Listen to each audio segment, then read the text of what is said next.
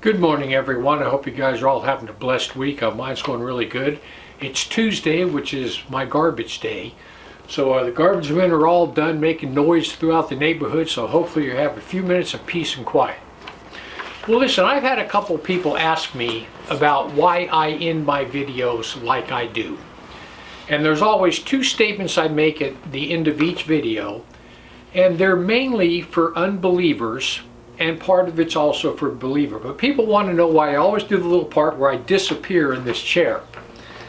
Well, listen, for the unbelievers, I always say heaven or hell, you choose.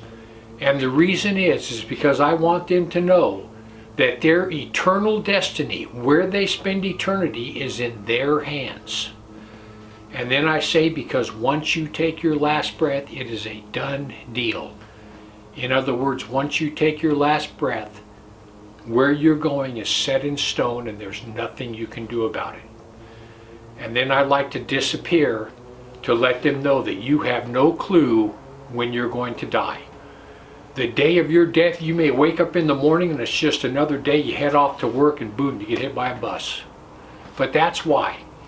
Because I want them to know that they determine their destiny, and you never know the day that that choice ends and it's set in stone.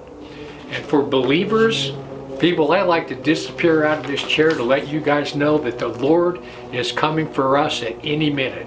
We're not living in the last days. We're living in the last of the last of the last days. It's like 1 second to midnight. The Lord could be here at any minute.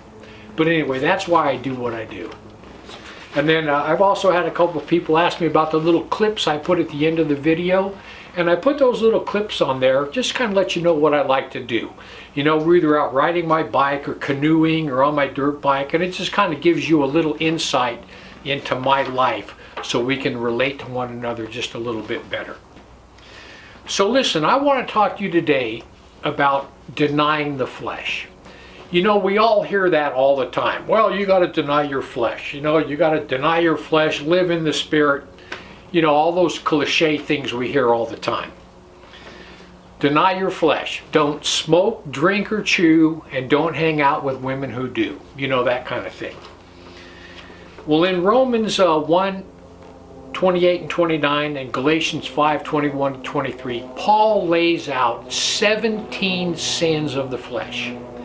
And we're all going to do one or two of those probably at least once a week, as long as we're in this flesh, because we still have a sin nature in us. So those things we're going to do. But I want to talk to you about your mindset, about how you think about sinning and not sinning. Jesus tells us in Matthew 16:24 and 25, he says, "Then Jesus said unto his disciples, If any man will come after me, let him deny himself and take up his cross and follow me. For whosoever will save his life shall lose it, and whosoever will lose his life for my sake shall find it."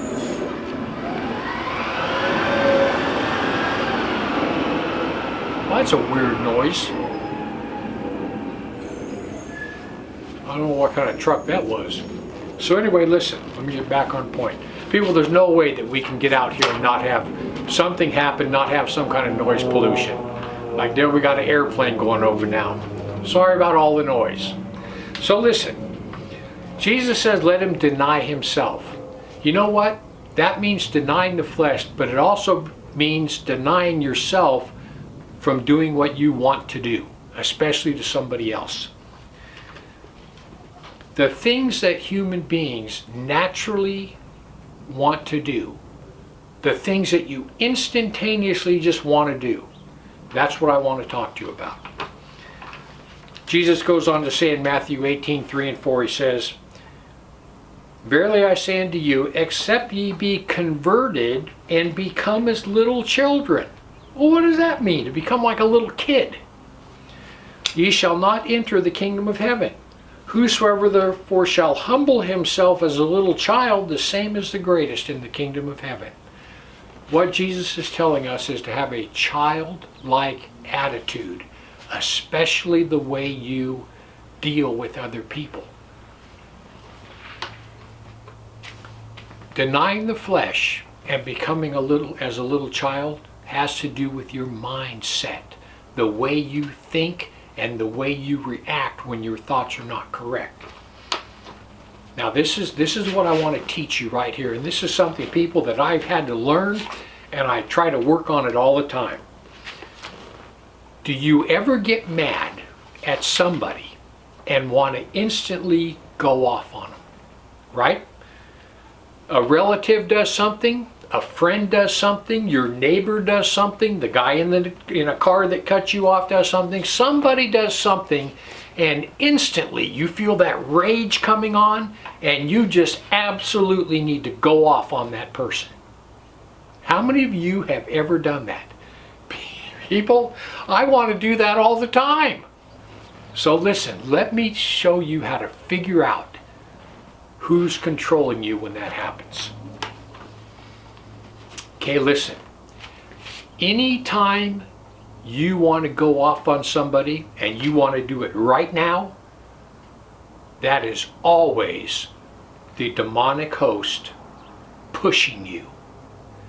You can always tell when it's a demon, when there's a sense of urgency. You want to do it right now. That means that you're being pushed. You're being pushed by a demon. Come on, let's get this done. Let's go give him a piece of our mind. No one can treat you like that. People, whenever there's a sense of urgency to do it and you're being pushed, that's always demonic control, every time. The Holy Spirit, on the other hand, someone, relative, friend does something to offend you, the Holy Spirit, on the other hand, always calms you down. He always calms you. In other words, you're sitting there thinking, well, all right, let's think about this. What's the best way for me to react to this? The Holy Spirit calms you down. Say like that person is doing something to you, instead of you wanting to go off on them, you're thinking, well, you know what, I need to go talk to them. This is bugging me. That's the Holy Spirit talking to you, saying, look, this person's doing something that bothers you. Let's go talk to them. The Holy Spirit leads you. See what I'm saying? He calms you down and he leads you. The demonic entities put you in a big rush, in a big panic, and they push you. People, that's how you tell the difference. Whenever you want to go off on somebody, if there's urgency, you just feel the need to just go give them a piece of your mind, that's always a demon pushing you. God, on the other hand, will calm you down and he will lead you. You won't even want to go confront that person. And God will say, no, we need to go talk to them about this. Come on, come on. You see the difference? That's the difference. That is the childlike mentality. That is the denying your flesh. Your flesh wants to go rip their head off, right? That's what your flesh wants to do. Give them a piece of their mind, rip their head off. They deserve it. That's what your flesh wants. But the Spirit is saying, no, calm down. Calm down. Let's think about this. Let's think about this, and then we'll go talk to him. Anyway, I hope that makes sense. But anyway, listen, whenever someone gets under your skin and you feel that rage starting to rage up, if there's a sense of urgency and you're being pushed, it's always a demon. God will calm you down, allow you to think about it, and then lead you that way. That's the difference. Anyway, I hope that made sense. I just wanted to give you something to think about. Remember, heaven or hell, you choose. And once you take your last breath, it's a done deal.